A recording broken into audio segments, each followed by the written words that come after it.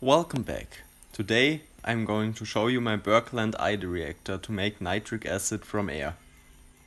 And this is the apparatus that I'm going to use, a 3-neck round bottom flask with a spark gap connected to a high voltage transformer, an aquarium pump to pump air through our 3-neck round bottom flask, and a gas washing bottle to wash our resulting nitrogen dioxide.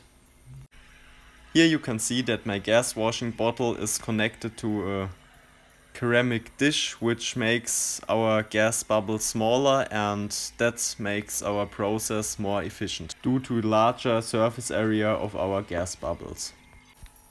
This is our DIY spark gap, which consists of 2 copper wires bent around a 10-degree angle, and the spark reaches a temperature of around 3000 degrees Celsius. The apparatus was now running for around 1 hour, and I am going to open up the wash bottle and check the pH of our nitric acid.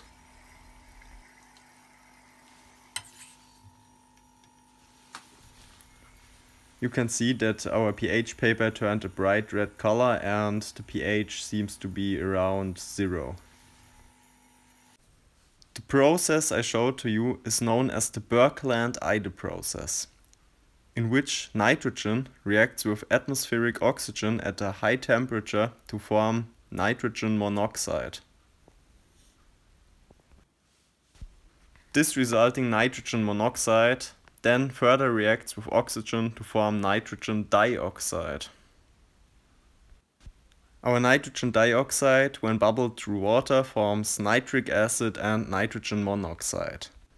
To make our process more efficient, I could add a second gas washing bottle behind the first one to make more nitrogen dioxide that reacts with water to form more nitric acid. But because I just wanted to show you that this process works, I am not going to do that. The nitric acid resulting will not be used in further reactions. If you like this video, give it a thumbs up and consider subscribing to my channel for more content like this in the future. I wish you a nice day.